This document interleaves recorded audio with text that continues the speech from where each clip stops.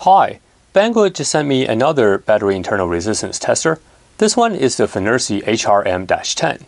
I am actually quite eager to test it out, as if you recall, I had tested a ToolTop IR502 battery internal resistance tester a month or two ago, and since that one was the only battery tester I had at the time, I wasn't able to verify any of the measurements.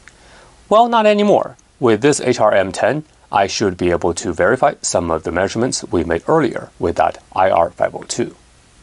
As I explained in my IR502 review video, these battery testers typically use AC conductance method to measure the battery internal resistance. This method works by applying a low amplitude AC signal with a frequency of roughly 1 kHz across the battery terminals, and then measure the impedance accordingly. This method is very similar to how LCR meters measure capacitor's equivalent series resistance, or ESR, except a typical LCR meter can't measure components with significant DC bias. Doing so may damage the meter. Now, this is obviously not going to be an issue with a dedicated battery tester. And speaking of voltage, the HRM-10 can measure voltages up to 100 volts. The IR502, on the other hand, can measure up to 120 volts. To me, I can't think of a common scenario where you would need to measure such a high battery voltage, so 100 volts maximum is actually plenty. The AC conductance method models the internal resistance of a battery as complex impedance, and it can include resistance, capacitance, and inductance. Alternatively, you can always use the DC method to measure the internal resistance. All you need to do is by measuring the difference of the terminal voltage readings under two different currents, and the internal resistance can be calculated as delta V over delta I. But the measured DC resistance is not going to be the exact same value as the resistance measured using the AC conductance method, so that's why I needed another battery tester to verify the results I got from the IR502. And here is the product manual. If you look at the specifications, you'll see that the voltage range specified here is 100 volts in either polarity, as I mentioned earlier. And the resistance measurement range is up to 200 ohms. The IR502, on the other hand, can measure up to 500 ohms. But for all intents and purposes, 200 ohms is more than sufficient for your typical battery internal resistance measurements. I would be very worried if any of my battery's internal resistance is over a few ohms, let alone 100 ohms. Of course, unless it's a coin cell or a 9-volt battery. Anyway, these are just some of the differences I can spot on paper. The HRM-10 also uses these Kelvin clips, and you can see that the connector is not standard. It's a 4-pin connector. This is different than the connector used on the IR502. That one uses a DB9 connector, as you can see here. To be honest, I'm not a big fan of either type of these connectors, but the connector used on the HRM-10, I suppose, is more elegant, as it's more compact. And if you take a closer look, you will see that these are properly wired Kelvin clips. There are actually two wires. One is soldered on this side. The other one is, you can see here, through this wire here, is soldered on the other side. So this ensures that the two clips are independently connected, which is the proper wiring for Kelvin sensing. All right, let me actually hook up the probes, and we'll power it on and see how easy it is to use it. See, this is keyed. I actually don't mind this connector at all. As you can see, it secures very nicely, and also it is compact, as I mentioned. Of course, we still have this screen protector. Let me remove it. All right, hopefully there's not too much glare from this angle. Let's power it on. And we power it on immediately. Let me also actually power on the IR502 so we can do a side-by-side comparison here. And you can see the IR502, the display is a lot larger compared to the FNIRSI here, but the FNIRSI display is fairly crisp, so no issues at all. And just by looking at it, I can already see some differences here. For example, if you look at the voltage resolution on the FNIRSI is 100 microvolts, whereas on the IR502 is 10 millivolts. So the voltage resolution, by what I can see here, is 100 times better on the FNIRSI. Of course, we'll have to see if that is actually the case. So let me actually do a few tests. This time we'll be measuring using both the HRM-10 and also the IR502 so we can see side-by-side comparison. Oh, before I forget, let's actually take a look at the output waveform from the HRM-10. I think it did mention from the specifications that it was AC. Let's see here. Yep, it says it's AC 1 kilohertz. So let's verify that. So here's the output waveform from the HRM-10. And you can see it's not quite sinusoidal, but it's close. And we have roughly a 2-volt signal. It's 1.92 peak to peak. And the frequency is 986 hertz. So it's close to 1 kilohertz. Now, this does look slightly different from the waveform on the IR502. So let me just show you that. So let me remove this. And here's IR502. You can see. So this one is a little bit more sinusoidal, but it also have this kind of interval. You can see every few seconds we have this kind of glitch. But the signal is also very close to 1 kilohertz, and also the magnitude is a little bit higher. This one comes in at almost 5.6 volts peak to peak.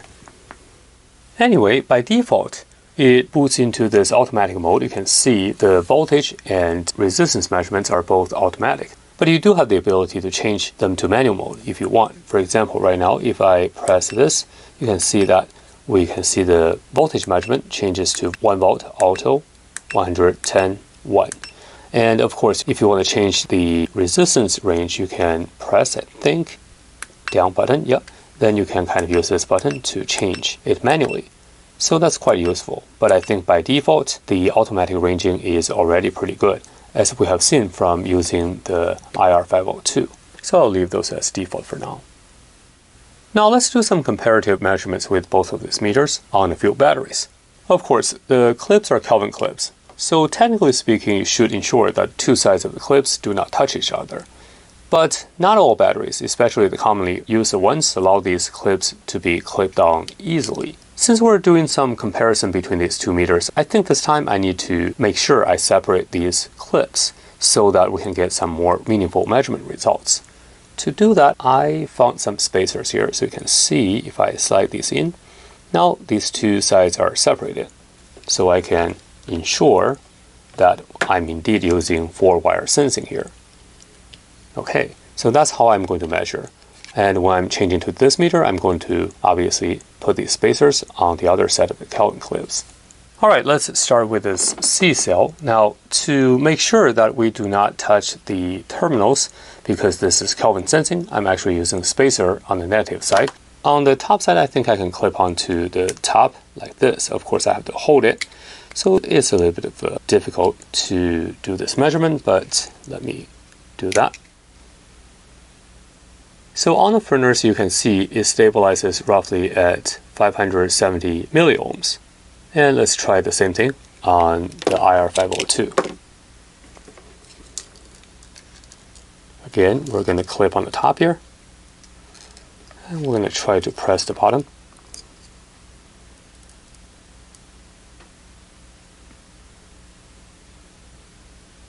And you can see we're getting roughly 580, so that's very comparable.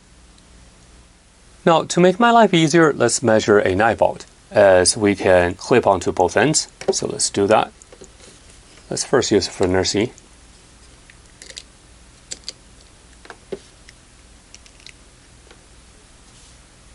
And you can see we're measuring roughly 900 milliohms with a terminal voltage of 9.28 volts. And now let's try that on the IR502.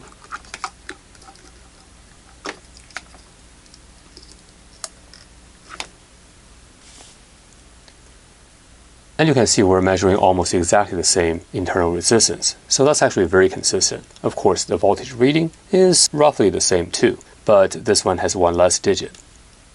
Now, I do want to measure one of these lithium-ion cells, but the challenge is going to be that actually these are pretty difficult to measure, as you can see that neither side I can clip onto. I could use a spacer, but I tried earlier. It's just very awkward. I can't really hold the battery still. So let me actually just do it without. Of course, the reading will be slightly off because we're technically not using Kelvin sensing here, but let's give it a try. We'll try to make the contact as big as possible here. So let's see.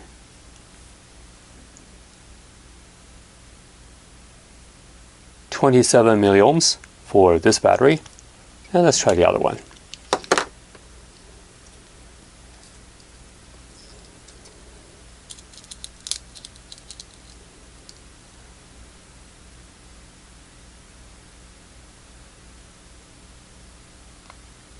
You can see it's 24.7 milliohms. So they're still pretty close. So after we have done a few tests, you can see that the results from these meters are actually quite comparable. So that's definitely a good thing. Now I wanted to revisit a test I did with IR502 by measuring this 100 ohm precision resistor, and this one has a tolerance of 0.1%. If you remember when we did a measurement with the IR502, the result was a little bit off. Actually, let me show you here. So let me measure it. You can see the result should be exactly 100 ohm, but you can see we have quite a bit of difference here. So it's showing 101.4. So that's quite a bit off from the 100 ohm nominal value. So let's do the same test with the HRM-10.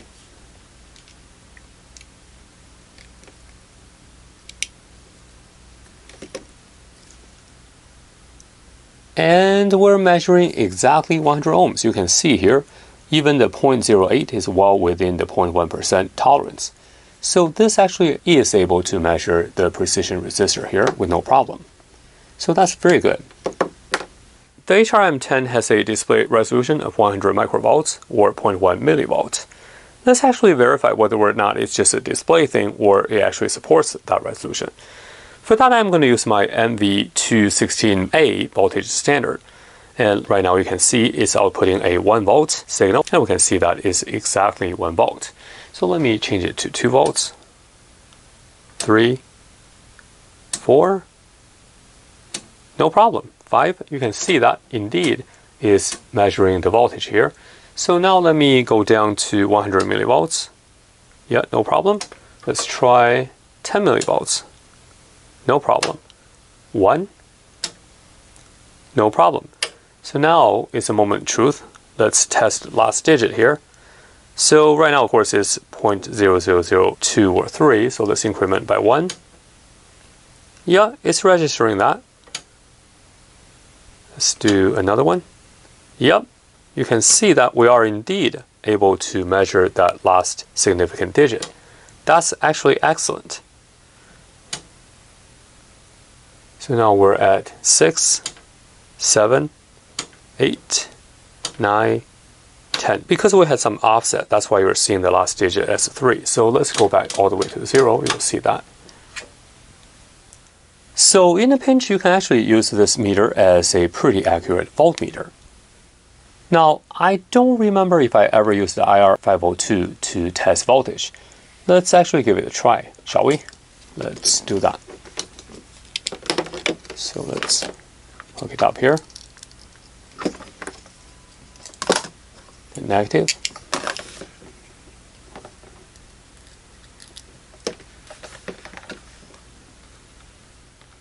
You can see that the voltage display on the IR502 is jumping around quite a bit actually, even though the connection is pretty secure. You can see that it doesn't really matter. So let's increase the voltage. 2 volts. Yeah, it's definitely not as accurate as the HRM-10. 1 volt. And also you notice the measurement speed is quite slow here. 2. Yeah, it took quite a while. 3, 4. Definitely not as accurate. Now it's 5 volts. It should be 5 volt exact, but it's jumping all over the place. And if I move it to the other meter, you can see that. Let's see here. This is a FNIRSI.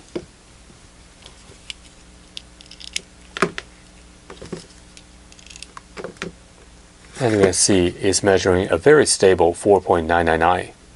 So clearly, this meter is superior when measuring voltage compared to the IR502 here. And by the way, there are additional functionalities. You can access the menu by press and hold this button. And you can see we have the sorting mode. Basically, you can do pass and fail of your components. And let's come back here. You can have history. Let's see what that is. Oh, I know. So you can actually store the data into the onboard memory here. Of course, we didn't use that. And let's go back. And we can calibrate voltage, calibrate resistance, change volume, so on and so forth. So you get the idea here. And when you log the data, data is actually saved into a CSV file, and you can later download to your computer. Being able to store measure data and being able to connect to a computer is definitely a plus for the HRM-10, which the IR502 does not support. My original plan was to do a teardown, but I actually couldn't figure out how to open this up. And you can see here, we do have these 4 rubber feet. Originally, I thought there were screws hiding underneath, but I actually peeled these off, but there's no screws. And so if you flip this over, you will see that there's no obvious way for this to be open. So I actually am not sure. But anyway, I will try to figure that out, but I think that's all I want to do for this video. From today's video, I think the FNIRSI HRM-10 is the clear winner here, although it does cost slightly more than IR502. But as far as doing battery internal resistance testing, either meter should do the trick.